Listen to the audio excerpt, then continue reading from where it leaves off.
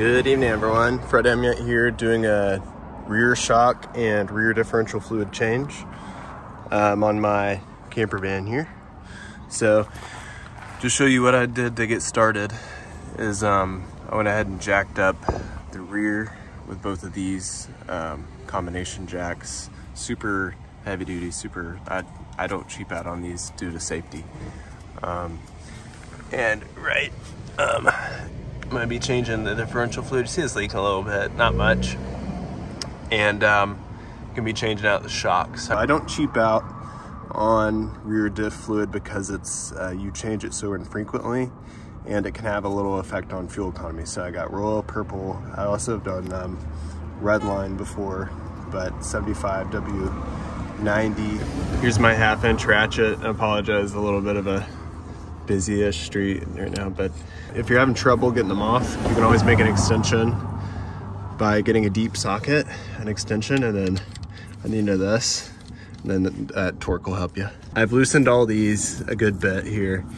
And one thing I was thinking while I was doing this, one thing you want to check is your pinion seal up here.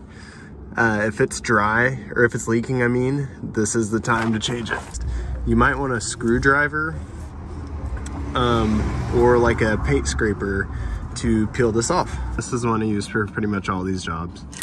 You see I have all the nuts removed here from the diff cover, and I have all the bolts piled up there. So you're gonna wedge this between here, and it's kind of leaking already. You want a drain pan, and we're gonna open it on up, have it peeled back. I don't have it all the way off though, so I'm not making like a complete mess. What I've been doing is just scraping away the old RTV. Go ahead and wrap the differential part up in this blue towel to keep the particulate out of there so it doesn't get all grimy, and bearings don't like that. One more thing I'm gonna do is get a solvent, and in my case I'm just gonna use some little alcohol pads, but you could also use like brake cleaner spray. Just get a little bit of that and dry it off. At the differential cover, all I did was scrape this metal, get as much of the gasket and grime off as I could, and I used an old alcohol pad to get any extra gunk off and get it ready for adhesion for RTV. I've completed putting on the RTV. You can see I put a good bit on here, but I circled the bolt holes and went ahead in kind of a line around everything else. A little bit sloppy, but it'll get the job done. With this blue type Permatex or RTV, you're gonna go ahead and finger tighten all these. I just tighten it with my hand and fingers in a socket, really, to get the best grip. And there it is. And what I do in Roadtrek is I get my finger with my gloves, and I go ahead and spread that along there. Now we're gonna wait an hour and let that dry, and in the meantime I'm gonna replace these shocks. Removed one shock here. I went ahead and did one, and I'll show you the process on the second one, but here's the first one out.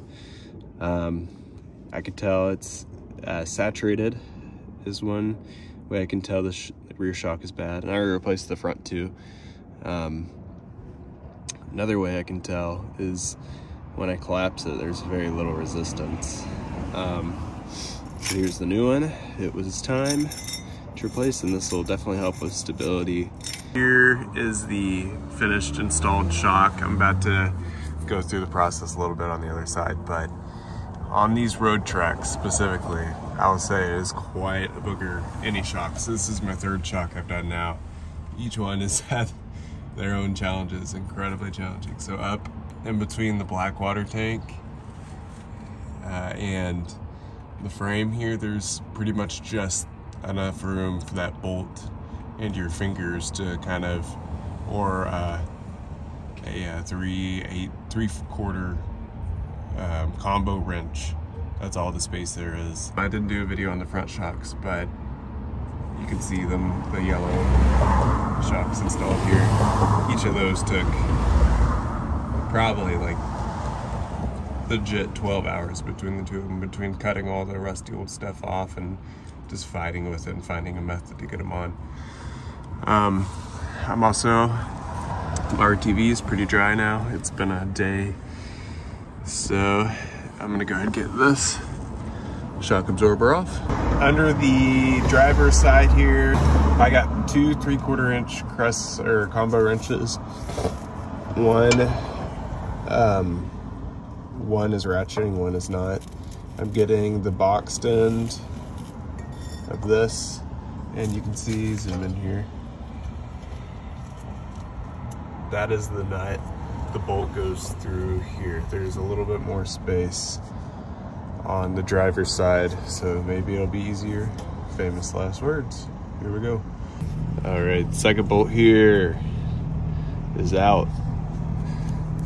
So what I had to use, actually had to use my impact wrench there because it was so tight on.